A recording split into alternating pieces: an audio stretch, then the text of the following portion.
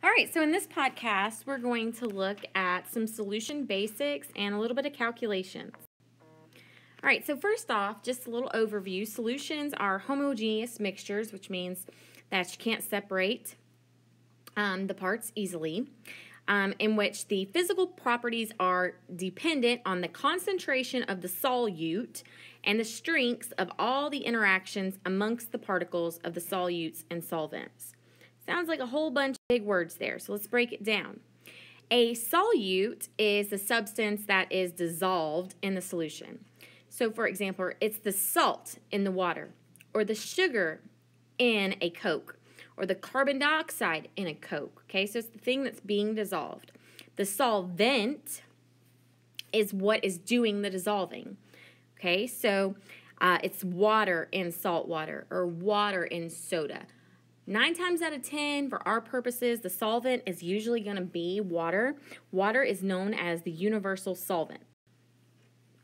So here's another picture, just a molecular level picture, showing you that the solute is the little particles that are being broke up and spread out, and then the solvent is the actual medium that they are being distributed into. Solutions can be in the form of a solid, a liquid, or a gas. So here we have an alloy example. So an alloy is an example of a solution in a solid form. And then the ones we're most familiar with are liquids, so like salt water.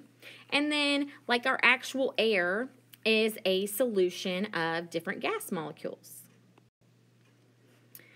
If it's a liquid solution, the solute, what's being dissolved, can be a gas, another liquid, or a solid. So here's some examples. So acetone in water, there's a liquid in a liquid. Here we have some sort of salt being dissolved in water. And then here we have carbon dioxide being dissolved in water to make a carbonated drink. All right, here's some other examples. If you would like to look through them, you can pause the podcast, kind of get a little bit more of a feel. All right, so what is concentration exactly? So concentration is a quantitative measure of the amount of solute in the solution. So it tells us how much solute do we have dissolved in the solution. So here you see you have very few blue little solute molecules. So this is a dilute solution. As compared to this one, we have a whole bunch of blue. So that's a concentrated solution, okay? So concentration is going to tell us that. One way that we measure concentration is through molarity. Molarity is defined as the amount of moles of a solute that are dissolved in the liters of solution. Okay, so molarity is capital M, and it equals moles of solute over liters of solution. Here's an example molarity problem.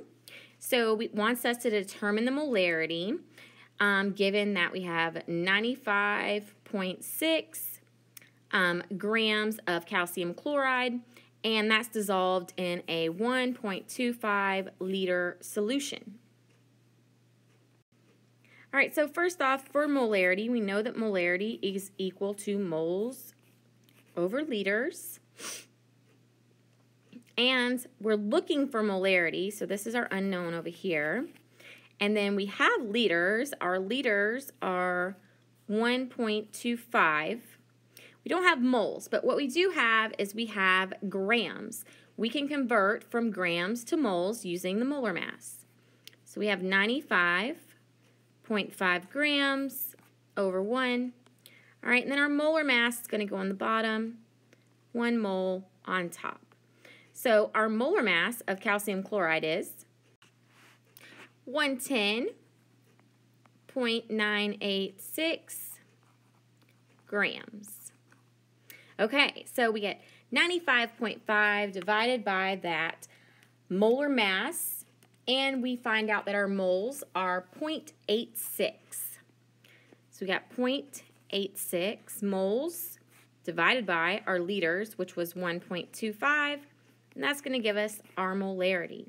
So 0.86 divided by our 1.25, and our molarity is 0.86. 688 molar. So there's your answer. All right, looking at another molarity example. This one is asking us for the amount of potassium bromide in grams that should be added to prepare a half-liter solution that has a concentration of 1.25. So this one we're asked to solve for something a little different. So again, there's our molarity calculation. We know that our molarity is 1.25, and that is equal to our moles, which we don't know moles, so that's our X value, over our liters, and we have 0.5 liters. To solve this, I'm going to cross multiply up my 0.5, and I'm going to get a moles answer of 0.0625 moles. Now I can go from moles to grams because that's what I want here. I want grams. So moles to grams. So I'm going to put 1 mole on bottom and the molar mass of potassium bromide on top. Our molar mass of potassium bromide is 119 grams. So we multiply across, so 0.625 times 119. We need 74